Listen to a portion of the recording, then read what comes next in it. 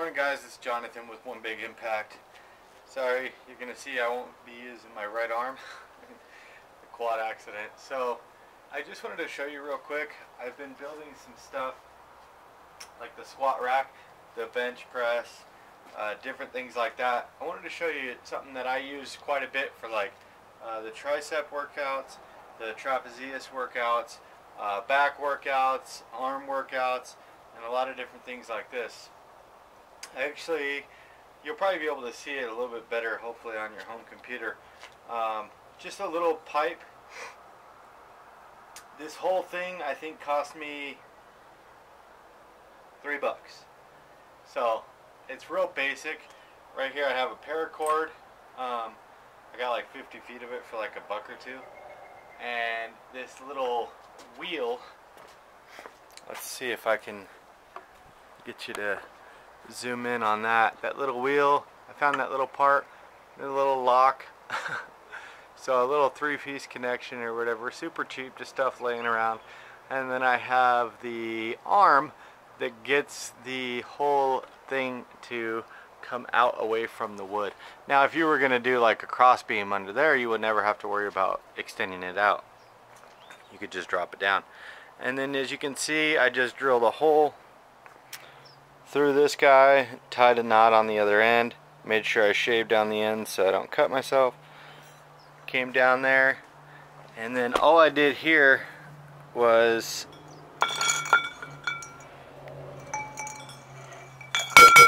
sorry, I can't flip that over with that arm. Put it through the other side and you just feed that through every time depending on the weight or whatever. Make sure you get a pretty sturdy bracket here, because I used a little bit weaker one, or actually I used that hook right above it. You can see it bent right down when I put a 35-pounder on there. That's only going to be a 10-pounder there. But I want to say that the most important thing with the things that I'm showing you is that you understand it doesn't take a lot of money to get started. Don't make exercising about buying things and making you know, purchases, or you need new workout clothes or whatever. Just do yourself a favor, start making stuff around the house. Use, I don't care, start curling, you know, gallons of milk or gallons of water or something.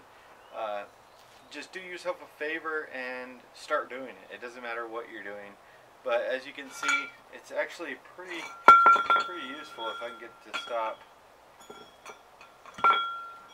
I've been using it quite a bit this morning, trying to retrain my elbow and my arm after the quad accident. As you can see, I mean, it works just like the one in the gym. No big deal.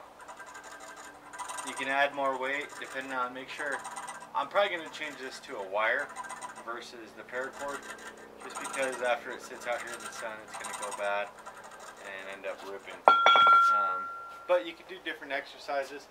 I was doing a chop earlier, like that, all the way up for the chest. You can do lots of different exercises.